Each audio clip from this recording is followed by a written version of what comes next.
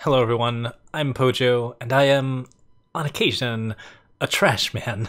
I like garbage, and I want to play with it all the time. There's a pretty common thing that I say about Eternal, and it goes a little something like this. There are almost no bad cards in Eternal, and that has to do with how we evaluate cards and how we look at them, how we measure their overall power level.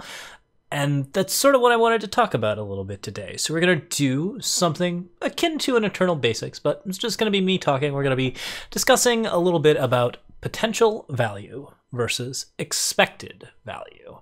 And I guess the way we're going to be doing this is by looking at Breath of Voprex. One quick thing before we start, I wanted to send a little thank you out to our current patrons: Sam Raymond, Amu the Fox, Chris Widener, Dope Lives, Tiago Acevedo, James Good, Amy Cathera, and Matthew Mason. I really appreciate basically everything you've done for the stream. Like, it's really just been delightful to have all you folks. I hope you've been enjoying the videos, and like, I just am so happy that I've been able to do this for you for the last 4 years, I think it's been. So it's just amazing having you all. Thank you so much. And with that, let's get into it.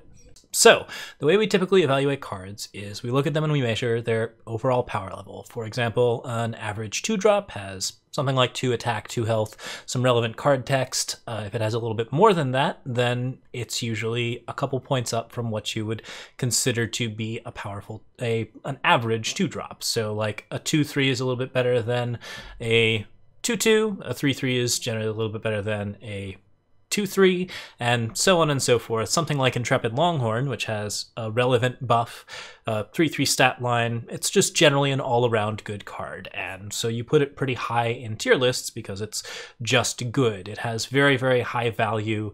You value that card higher than other 2-drops because it is just straight better. But most of the time, it's not really about which number is higher. Say you've got a 2-drop card that deals 3 damage to a unit, and another 2-drop card, like this one, that deals 5 damage to a unit, but only sometimes. Now, one of these cards, which is, say, Seer, is a key card in most to all fire decks, and the other card, which is Breath of Voprex, is basically the absolute bottom rung of fire picks. Nobody wants to pick this card ever. They don't like it in draft. If you look at anyone's projected tier list, whatever the worst category is, this card is there. It's often an F-, but that number looks really big, right? And it was designed that way for a reason. So cards have an upper and lower ceiling. They have their potential value, which is, say, the maximum possible benefit that they can get. In the case of Breath of Voprex, that's usually dealing 5 damage to a unit when you want to deal damage to a unit, and 5 damage to a player when you want to deal damage to a player. In either of those situations, Breath of Voprex is very good. They also have their expected value, which is the bare minimum the card can be expected to do under reasonable conditions.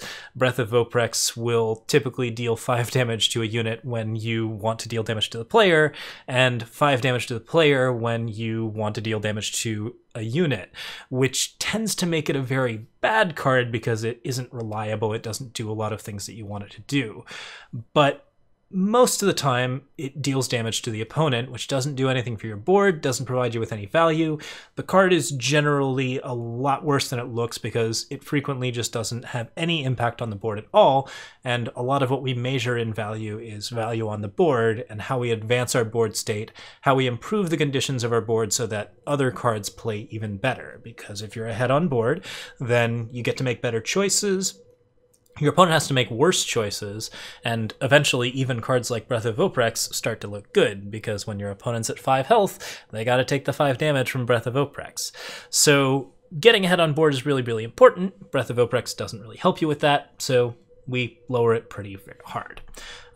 So yeah, you could say that a card also has like a base value, like a straight floor, like the worst possible thing that it could do.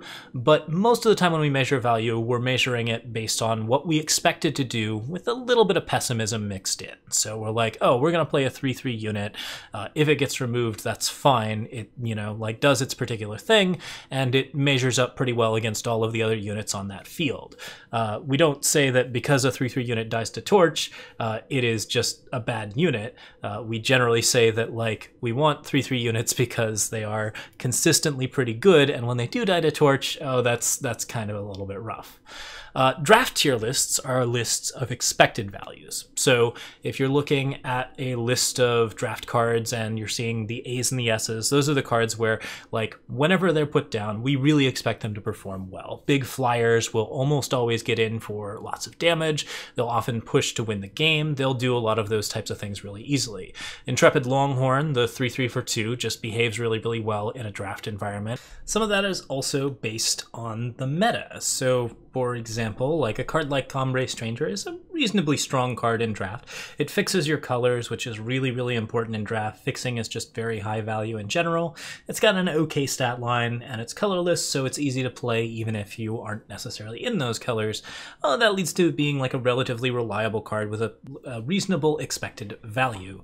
But like, because strangers are really strong in the current draft format, which is Echoes of Eternity, we have the ability to sort of play these strangers and expect them to do even more.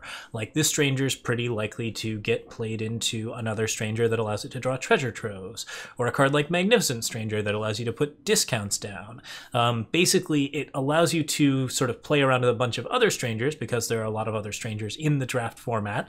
So as a result, like, you value these cards a little bit higher because not only are they buffed by your strangers, they're also buffed by your opponent's strangers, and there's so many strangers that people can't really not pick strangers. So yeah, it's important to have a lot of strangers at the moment, and like, this is a kind of thing where you get a little bit of extra value out of those cards. Basically, based on the meta, that also changes what our general expected value is. So if strangers are strong, then you're happier to take a card like this over even other cards that might be otherwise taken in a different format. Depending on what's in the packs, the expected value changes, and so do your tier lists. However, here's the thing about tier lists. Expected value changes not only based off of what's in the set, but also about the choices that you're making in a draft. So while a card like Nivea's Inquisitor has really low expected value, it is just a 2/2. It doesn't do anything too crazy. It's pretty weak on stats, and it's in green, so we have to actually have that filter up. But like, in general, if you don't have the ability to decimate, this card is not super strong. And that's kind of relevant. But if you have a card like Draw Strength, if you've just picked one of those, then Nivea's Inquisitor looks a lot stronger because you have a decimate card. The more decimate cards that you have, the better Nivea's Inquisitor looks, since it gets a straight up +2/+2 buff at fast spell speed whenever you play a card like Draw Strength. If you have 3 or 4 of them, Nivea's Inquisitor is probably going to be an absolute bomb that rules the board and has to be removed, or else it'll turn into a very, very large unit that kind of crushes your opponent. If you're running cards like Reconnaissance, that card gets even more scary. If you have like other decimate effects, if you have ways to buff decimate effects like Elas's Elite so that decimate doesn't damage the rest of your deck, then yeah, Nivea's Inquisitor is an even higher pick. Once you are sort of committing to a couple of choices, this card's expected value rises, and that's sort of where we come into the potential value aspect. So how does this all weigh out? In general, this kind of is important information to know, but it's not always as relevant as you would expect. It's good practice to pick the best card each pack, pretty much no matter what you're doing. Fill out all the things that you need in a deck, like you need to have a certain number of 2-drops, you need to have some removal, you need to have something that will carry the game to victory, that gives you the reach to deal damage to your opponent or mill out your opponent or whatever it is that your strategy is going to be. Picking cards to fit your deck style and to fit basically what you've seen is where your highest chance of success lies. However, if you're not afraid of failure, you can also at the farm, you can pursue cards with very, very high potential value and do whatever you can to make that potential value their expected value. You can do stuff like pick a Nivea's Inquisitor first, which I wouldn't recommend because the expected value of this is still not that great. And then you can start doing whatever you can to like pick up as many decimate effects as you can and just try to sort of like go into a situation where you have a lot of cards with high expected value that are all working very well together, and that synergy will then sort of exceed the sort of good card piles that other people are playing. The risk of this is really high. You'll fall flat on your face most of the time, but when you do succeed, that's often where you'll find a 7-0 list, and they're pretty fun to play if you actually get them all together. So if you're playing like a really bad draft, sometimes you can end up with a really good one, which is a definite risk-reward thing that is something to pay attention to. Most of the time, if you're going to run into a list like this, you're going to do it just by following regular signals, however. You pick good cards, and then maybe you pick something up that's a little bit strange, and then maybe your next pick fits that card really, really well, and then your next pick fits that card really well, and so on and so forth. So, for example, we put up a draft a couple months ago, I think, a month or two ago, from the previous set, where we just somehow, in the middle of like pack 2, picked up 6-7 Wizened Crones, and we just got a ton of them, and that was pretty wild. Like they weren't a very strong card in general. Like people were picking them very low. They didn't have high expected value because they didn't usually do enough. They're pretty weak on stats, and we'll just pull up Wizened Crone here so you can see it. But the spell damage provided by Wizened Crone was definitely not doing enough to sort of offset the fact that the card had pretty weak stats and was in Skycrag, which had pretty weak cards, so it wasn't particularly strong in the meta.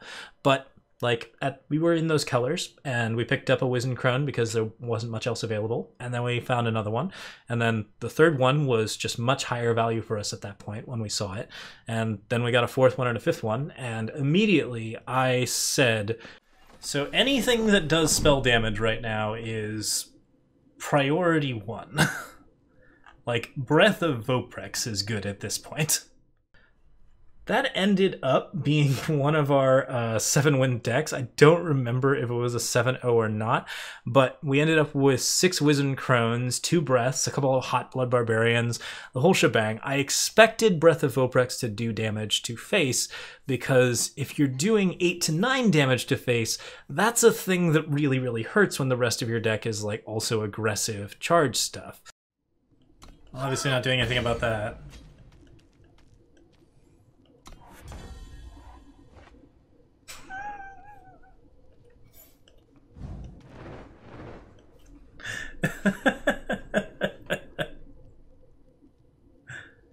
God, I love it. 8.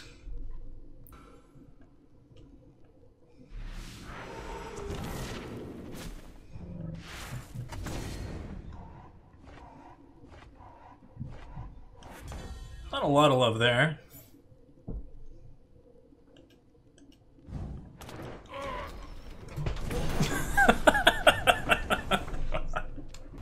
All right, you ready? Breath of Voprex for the win.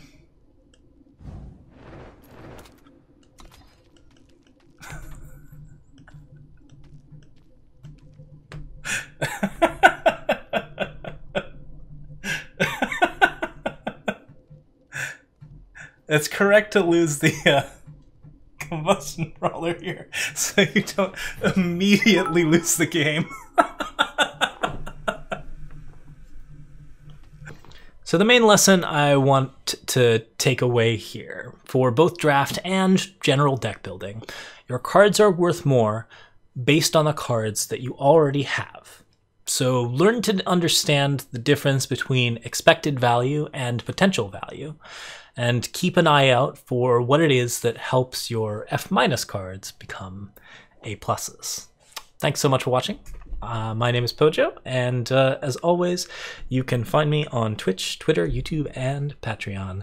I will see you all next time. Have a lovely evening, and I hope this helped at least a little bit. Cheers.